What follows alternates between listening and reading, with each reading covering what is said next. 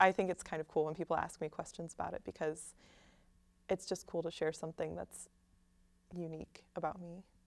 I guess it's just something that's always been there, but I never thought anything of. I just thought it was me.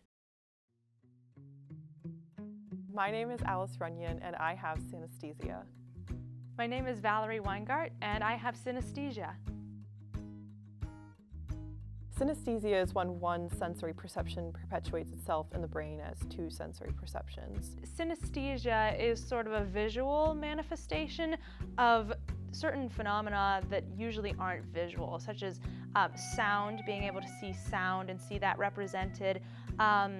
Mine is more of a concept of time, being able to see time as a visual manifestation. So just being able to have a visual knowledge of something beyond the scope of what's normal.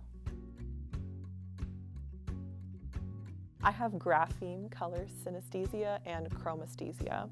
The grapheme color synesthesia is when you associate colors with numbers and letters, and the chromesthesia is when you associate colors with certain sounds. I have kind of a library of colors that I use for all the notes, and so when I hear a song that's in the key of D, I automatically think about it as the color orange. Also, like if I'm in a certain mood, I imagine a certain colors that around my day. So say I'm like happy for like an hour or two and I'm thinking about my day later, I'll imagine that hour or two of time being the color yellow. I know that mine manifests itself in the way I view time.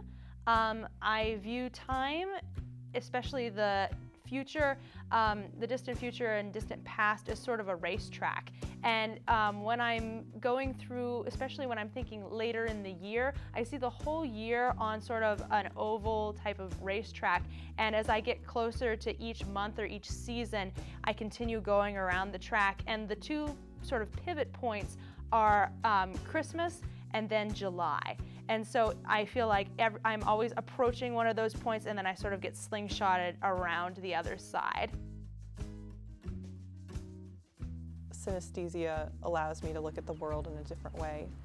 I think that synesthesia is something that we might all have in some small degree, whether it's being able to see color or being affected by music, or like with me, the racetrack.